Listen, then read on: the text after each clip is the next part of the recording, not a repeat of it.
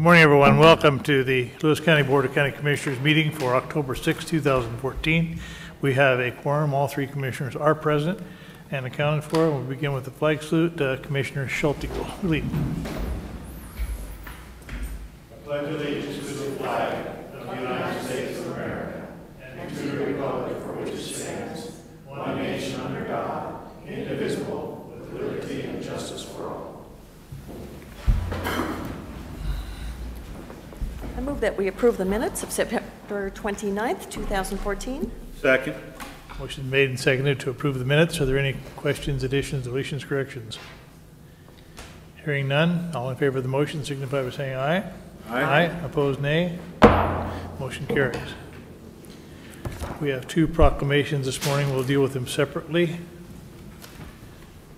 So I will entertain a motion to approve one, declaring Lewis County Disaster Preparedness and NOAA Weather Radio Month. I need a motion. I need a motion. I move that we proclaim the month of October as Lewis County Disaster Preparedness and NOAA Weather Radio Month. I second that. Motion made and seconded. Do you want to read the proclamation, or do you just want to comment on it, Steve? Real quick comment. I just want to say a few words. Steve, this is our awareness. Steve, let's read the proclamation first. Oh, okay. Excuse me. Thank you. I thought you were all done. Are you going to read it? Okay. All right. Lewis County, Washington proclamation. Whereas Lewis County has experienced natural and man-made disasters in the past and remains vulnerable in the future. Whereas everyone in the county should prepare themselves to be self-sufficient for at least 3 days following an act of terrorism, natural or man-made disaster. And whereas individuals, companies, and government agencies should review preparedness plans, contact information, and emergency kits so they can provide essential services after a disaster. And whereas the loss of life and property can be greatly reduced if the citizens have available information provided over the National Oceanic and Atmospheric Administration, NOAA, weather radio. And whereas the Washington State Emergency Management Division will conduct a statewide drop, cover, and hold earthquake drill on October 16th, 2014 at 10:16 a.m. And whereas by participating in these campaigns, individuals, neighborhoods, schools, businesses, and organizations will have taken steps to prepare before a disaster strikes, thereby saving lives, reducing injuries, and decreasing overall costs for recovery. And whereas the importance of preparing in advance of emergencies and listening to NOAA Weather Radio will be highlighted during the month of October by NOAA, Washington State Emergency Management, and Lewis County Emergency Management. And now, therefore, we, the members of the Lewis County Board of County Commissioners, do hereby proclaim October 2014 as Lewis County Disaster Preparedness Month and NOAA Weather Radio Month in Lewis County, and encourage all citizens to increase their knowledge and awareness of the benefits of preparing for future emergencies and having a NOAA weather radio available. Done in this open session, October 16, 2014. October 6th. 6th, sorry. Okay, now, Lee? Now you. All right, thank you.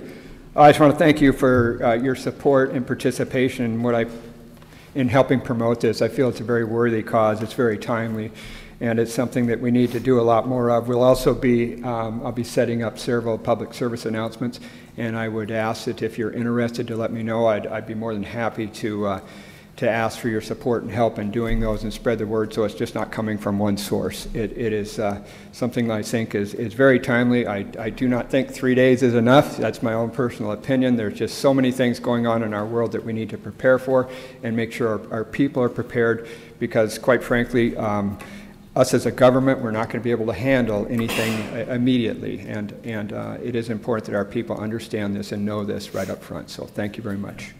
I think the 3-day thing is a minimum requirement. You should have 3 days at least. Yeah, minimum 3 to 5 days, you bet. Okay, thank you. Thank you, Sheriff. Mr. Chair, I move to approve this. Just a minute. We got a motion on the floor. The motion is to approve the proclamation. All in favor signify by saying aye. Aye. Opposed, nay. Okay, Commissioner. Mr. Chair, I move to approve the second proclamation proclaiming the month of October as Domestic Violence Awareness Month. Second. Motion made and seconded. Commissioner, you want to read this, Bill, or you want me to? I'll read it. Thank you.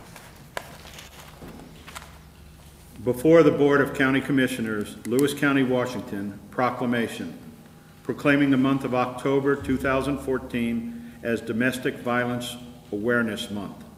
Whereas Domestic Violence Awareness Month is intended to draw attention to the fact that domestic violence is widespread and impacts every community member in Lewis County. And whereas the crime of domestic violence violates the individual's privacy, dignity, security, and humanity due to the systematic use of physical, emotional, sexual, psychological, and economic control and/or abuse. And whereas the problem of domestic violence is not confined to any group or groups of people, but crosses all economic, racial, gender, educational, religious, and societal barriers, and is sustained by societal indifferences. And whereas we must work together to educate our communities about domestic violence prevention, supporting survivors, and speaking out against harmful attitudes and actions, victims should have help to find the compassion, comfort, healing they need, and the domestic abusers should be punished to the full extent of the law. And whereas with leadership, dedication, and encouragement, there is evidence that we can be successful in preventing domestic violence in Lewis County through increased awareness, education, and community involvement. And whereas Human Response Network is the recognized accredited service provider for domestic violence advocacy services for the citizens of Lewis County. Therefore, be it resolved that the Lewis County Board of County Commissioners do hereby proclaim the month of October 2015 as Domestic Violence Awareness Month in Lewis County. We ask the community members to recognize the serious impact of domestic violence and to support victims and embrace the significant role each of us can play in the prevention of domestic violence. Done in open session this 6th day of October 2014, Board of County Commissioners, Lewis County, Washington. Commissioner Jolie misread, it should be October 2014, not 2015. In your statement, that's correct that. Thank you. Are there any other questions or comments on the proclamation? Anybody like to comment? Hearing none, I'll call for the vote. All in favor of the proclamation as presented, say aye. Aye. Aye. Opposed, nay. Motion carries. I move that we approve the consent agenda, items 3 through 11, numbers 14-260 through 268. Second. Motion made and seconded. The first item on the agenda, item number 3, resolution 14260, is the weekly approval of warrants for payment. There are 234 regular warrants this week in the amount of $2,501,715.50. In addition, it was the week of the month, so it's payday. There were 206 payroll warrants and 456 automatic deposits dated October 3rd, 2014, in the amount of $3,377,880.09. Item number 4 on the agenda is resolution 14261, is a cancellation of warrants. Periodically, the auditor's office goes through and has to cancel some warrants that are outstanding. Some are reissued, some are not. In this particular case, there are 4 warrants that have been voided, 3 of which are being reissued, and I'll go through those. John Jones has a $48 warrant that's voided and reissued. CSI Communications, doing business as Day Wireless, has a warrant that for $1,378.85, which has been voided, not reissued. Lyra, whatever that is, has a warrant for $50 that is voided and reissued, and CTS Language Link has a warrant for $125 that has been voided and will be reissued. Good morning, Commissioners. Tim Elsey, Public Works Director, speaking to item number 5 on your consent agenda. This is approving a master interlocal agreement with the town of PL, and this is resolution number 14-262. As you're aware, we have entered into master interlocal agreements with the local municipalities so that the Public Works Department can perform duties that they don't have the ability to perform themselves, such as snow plowing, chip sealing, asphalt overlay, traffic striping, grading, vegetation control, guardrail repair, etc. This master interlocal agreement will last for a period of 5 years. It will replace an interlocal agreement that we had with the town of PL that will expire December 31st of this year. So this agreement will last through December 31st of 2019. Questions? Thank you. Thank you, Tim.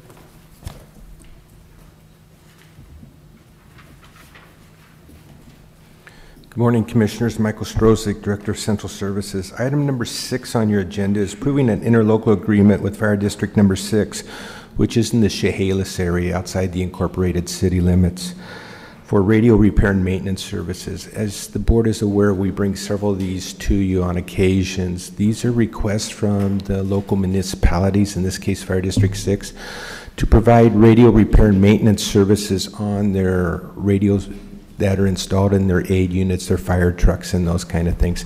This agreement will run through December 31st, 2015.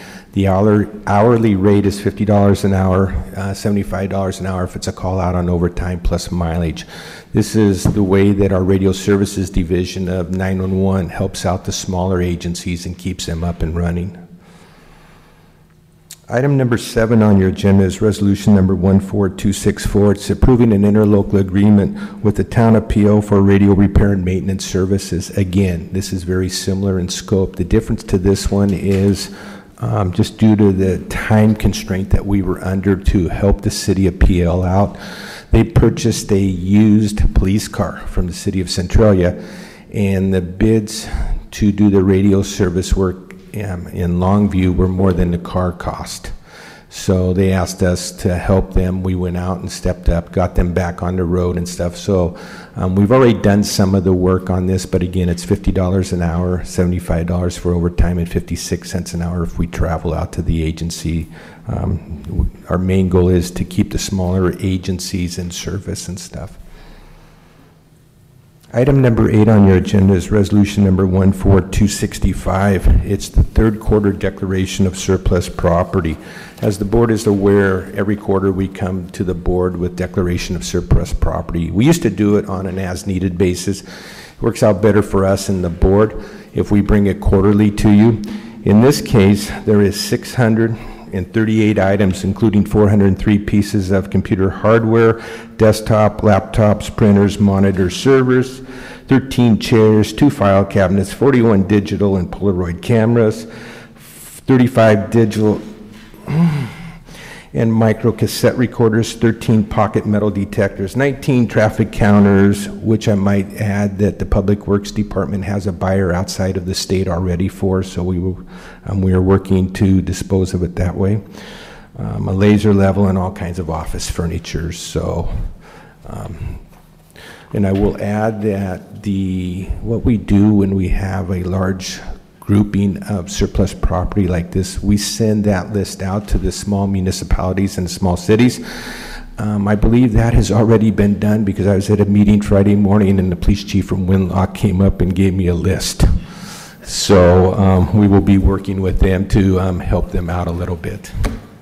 That list went out to them via email, and then we had our mayor's meeting and reiterated the fact on Friday morning. So. Yeah, we send it out usually out of my office after the board has approved it, just in case we pull something off it. But I know the board has sent it out, and like you said, you had a meeting Friday, and Friday morning I was given a list.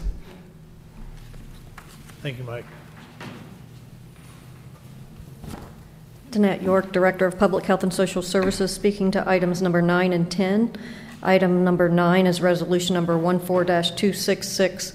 This is approving contracts with Morningside, Reliable Enterprises, and Lewis County Work Opportunities.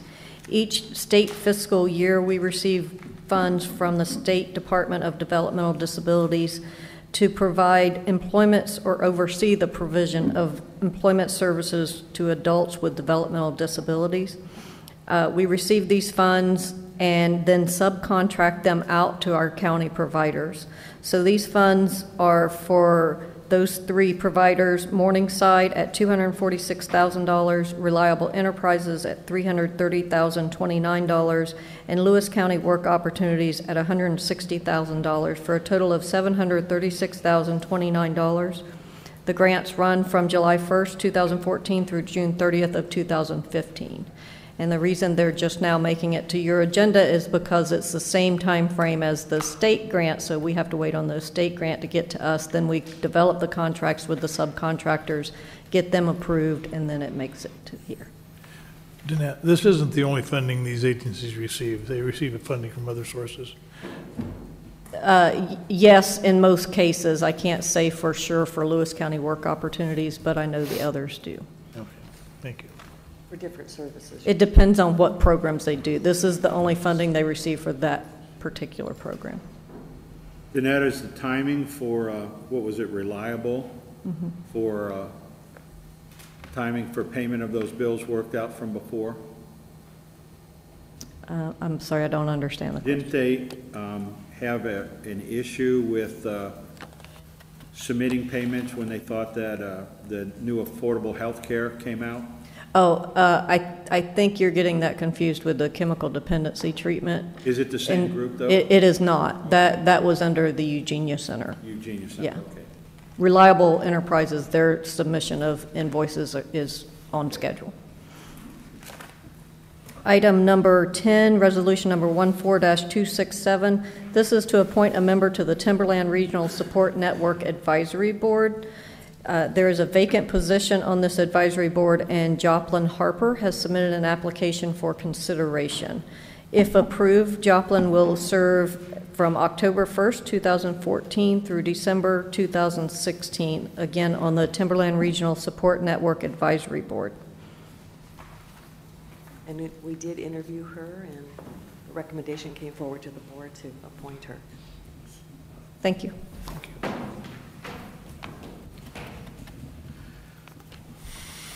Good morning, Lee Napier, Director of Community Development, speaking on agenda item number 11, resolution 14-268.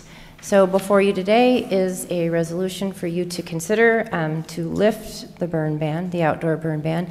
That was actually lifted last week, but I'm asking that the board ratify that decision. Any questions or concerns? Thank you. Concludes testimony. Is there any other testimony on the consent agenda? Seeing and hearing none, I'll call for the vote. All in favor of passing the consent agenda as presented, signify by saying aye. Aye. Aye. Opposed, nay. Motion carries. We have one hearing this morning regarding the preliminary budget presentation, and staff report will be followed by a question and answer period where anyone in attendance may ask questions regarding the budget as presented, and following that, we won't vote. We don't vote on the resolution this morning. This is an informational presentation only. So the hearing is open. Mr. Walton. Morning, Commissioners. Steve Walton, Budget Administrator. As you stated, there's no resolution associated with this hearing. The purpose of this hearing is to give an overview of the budget process to date and to provide the opportunity for public comment on the 2015 preliminary budget. Copies of the preliminary budget in brief are available at the front of the room. There are also copies of a PowerPoint presentation that will be used for an evening presentation on November 17th at 5:30 p.m. here in the courthouse. RCW 36.40 outlines requirements for the budget process for counties. In accordance with the RCW, this preliminary budget was submitted to the BOCC and the auditor on September 2nd. Over the course of the last 6 weeks, meetings have been held to give each elected official and department director the opportunity to discuss their individual budgets with the commissioners. A notice of this hearing was published in the Chronicle on September 23rd and the 30th. Copies of the preliminary budget were placed at Centralia College locations, in county libraries, and it was posted on the county website. Today's hearing marks the first of 2 hearings to take public comment and questions on the 2015 proposed budget. The second hearing is scheduled for December 1st, which will also be the day of adoption of the 2015 budget. The preliminary budget sets current expense, which is the county's operating fund, revenue at $32,091,489 and expenditures at $35,284,475.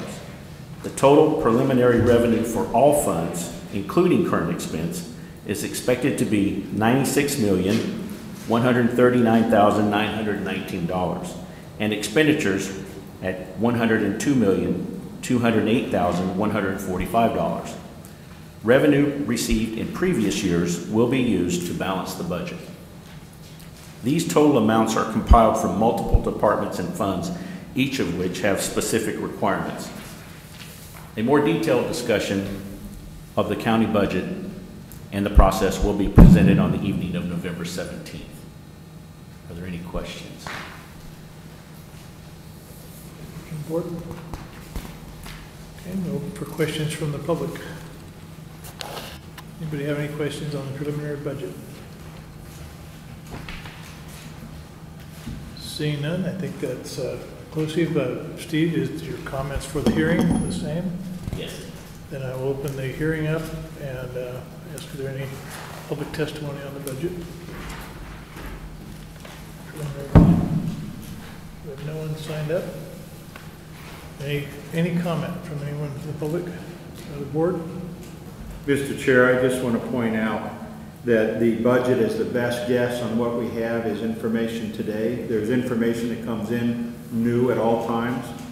Lewis County is one of the best managed financial counties that there are. We manage our finances better than most. And we have reserves, and we're one of the top 3 counties right now that have properly managed their reserves, and we're in very, very good shape financially. And having said that, with a budget officer, an administrator like we do, that keeps us fully apprised of what our financial condition is from day to day virtually. We're aware of a budget that spends more than it takes in, theoretically. And historically, even though we budgeted in this manner, we always seem to have rollbacks and revenue that's unexpected that has come in and expenses that don't quite come up to the expectations. So we're very comfortable with the budget as it's being presented today. Any other comments on the budget, preliminary budget? And that concludes the hearing, and we are not taking action on this today. We will take action on the budget at the December 1st meeting. So that's it. I encourage people to come out on November 17th. I think it's at 5:30. Public to come and have their chance to comment. November 17th. Huh? That's a Monday night. Okay, I will entertain a motion to adjourn. Mr. Chairman, I move we adjourn. Second. All in favor, signify by saying aye. Aye. Opposed, nay. We're adjourned.